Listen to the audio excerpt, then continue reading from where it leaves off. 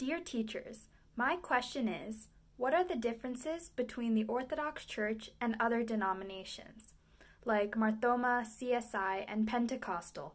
When did this schism occur? Well, that is a very good question, which requires a detailed answer. But due to the constraints of time, we will go over a few points specifically. The Orthodox Church considers the Marthoma Church, the CSI Church, and the Pentecostal churches as Protestant churches, even though Marthoma Church doesn't consider itself as a Protestant church. Secondly, regarding the origin of these churches. Marthoma Church can be considered to have originated on 12 July 1889 after the verdict of the Royal Court Order, even though its origin was due to the preceding influence of English missionaries, which in a way have helped our church too. The CSI churches can be considered to have formed as a union of Protestant churches in India during the time of Indian independence, that is around 1940s.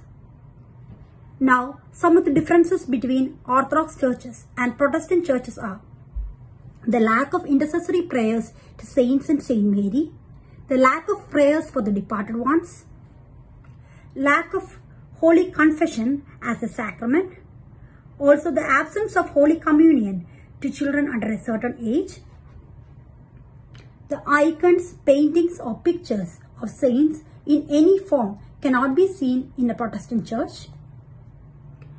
Also, the Orthodox churches give very much importance to Holy Kurbana. The Holy Kurbana is considered as the crown of sacraments in an Orthodox church. But this importance for Holy Kurbana cannot be seen in the Protestant church. Also, the Orthodox churches give almost equal importance to Holy Bible and tradition. But the importance that the Orthodox churches give to tradition cannot be seen in the Protestant church. So these are some of the differences between Orthodox Church and the Protestant Church.